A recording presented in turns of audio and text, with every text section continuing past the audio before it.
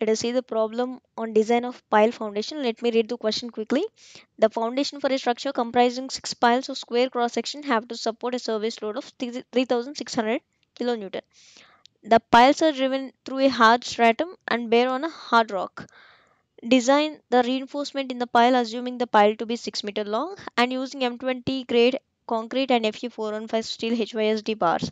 Sketch the details of reinforcement in the pile. So in the solution I have written the given data from the entire this question. We have the data as number of piles 6. Total service load is 3600 kilonewton. It has to be shared by 6 piles. So service load on each pile shall be 600 kilonewton. Length of the pile as given in the problem is 6 meter. Fy is 415 Newton per mm square. FCK is 20 Newton per mm square. These two are based on the grade of steel and concrete. So let us see the first step. This is about longitudinal reinforcement. This is a formula for maximum load, ultimate load. So using this formula we can find out the ASC here because we have all the parameters except ASC. ASC is nothing but the area of steel in compression. So pile is a compression member, right? So we have to call the reinforcement here as compression reinforcement. So we have to find out the area of steel in compression. So see here, for all the parameters I have written what we have. FCK is 20 Newton per mm square. Age is the gross cross sectional area of the pile.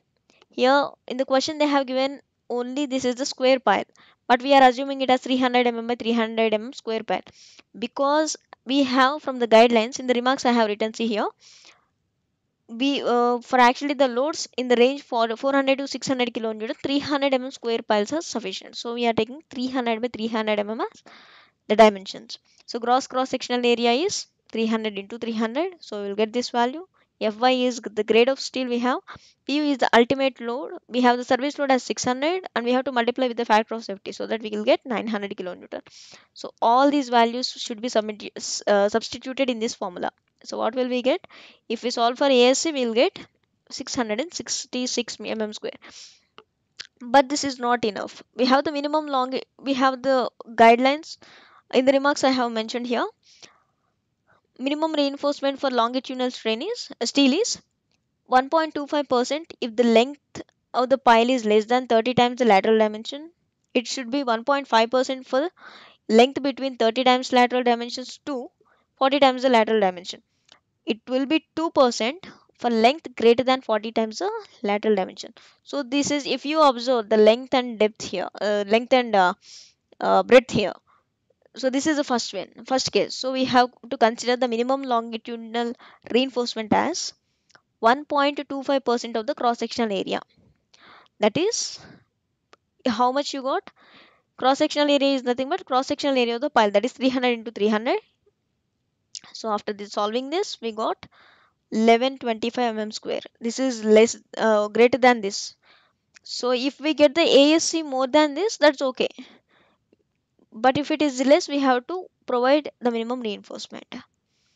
So we have to provide 4 bars at the corners. So it's okay, the square pile we are providing 4 bars at the corners. That's okay. But here the number of bars, if you use this formula, number of bars is equal to capital ASC by small asc, you will get the diameter. Here number of bars are 4 as we have taken. Here 1125 is the ASC we got and pi by 4 d square is a cross sectional area of the steel bar. So only unknown thing here is d, you can find it. So approximately value is 20 mm. So we have to provide 4 bars of 20 mm diameter with clear cover 50 mm. And I have mentioned here clear cover for pile foundation should not be less than 50 mm. Step 2, lateral reinforcement. Here central portion of the pile we have to mention. If you see in the remarks, you see the right side of the page, I have mentioned here these are the guidelines we have. So this is from SP34. So we have these guidelines equals 0.6% of the volume of this part up to 3 times the lateral dimension. So here I have mentioned 3D transition. That means if we can mention the same here, otherwise we can uh, join with the central portion. This is according to the loads and according to the conditions we have to take.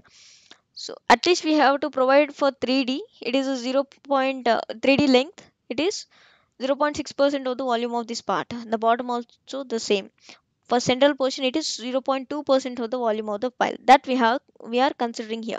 That is, volume of reinforcement is equal to 0.2% of the volume of the pile. See here. Here, assuming the diameter of tie as 8 mm. This is the minimum. So volume of one tie is actually the area into length. Area is here pi by 4 d square into perimeter. Perimeter length, because the tie is in this way, right? So we have to find out the perimeter, that is 4 times 300 minus 50 minus 50. 50 we have taken out the clear cover. So it is 4 times the 200. So we will get this. So this is wrong. Please don't consider this. This is 4 times 200, not 400. So this does not affect this one. So this is right. This is right actually. 40,000 mm cube. So even this is wrong. The final answer is right. The final answer is right. Please check. The volume of one tie is one tie. So this is a pi by 4 d square into perimeter, as I have said here. So if you substitute that, you will get this answer. Volume of pile per pitch length. Here I have tried to draw this in isometric view. See here, pitch is actually the spacing between center to center distance between the tie to tie, two ties. So here if you observe, so length, we are calculating the volume of pile per pitch length. Only this part we are considering. This part we are considering. So that will be area multiplied by the length. Here area is 300 by 300 and the length is p. Volume of reinforcement is 0.2% of the volume of pile.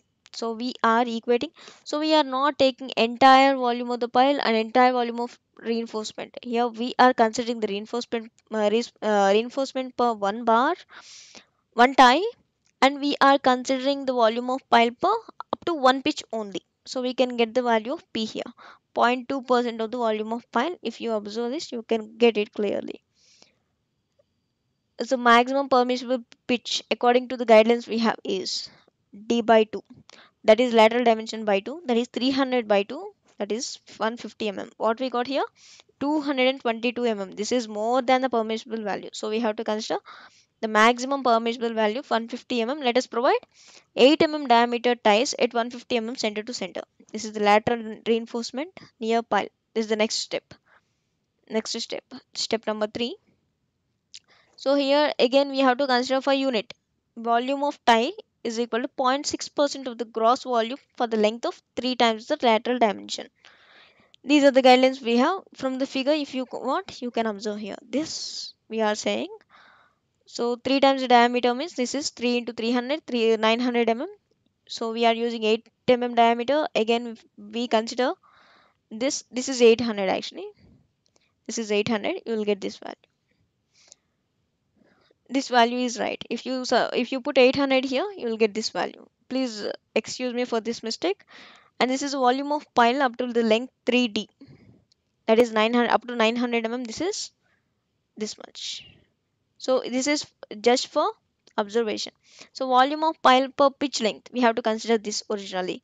So we know that we have seen in previous one, volume of tie is this much. So again we have got the pitch value here. 0.2% we got that value, and here 0.6% we got 74 mm. So we have to provide 8 mm diameter ties at 70 mm center to center at distance 900 mm from the end of the pile, both top and bottom. Here we have to put here 3D, top 3D and bottom 3D. So let us go top now. So okay, that's over. Next step is about spiral reinforcement near the pile head. So let us continue in the second part.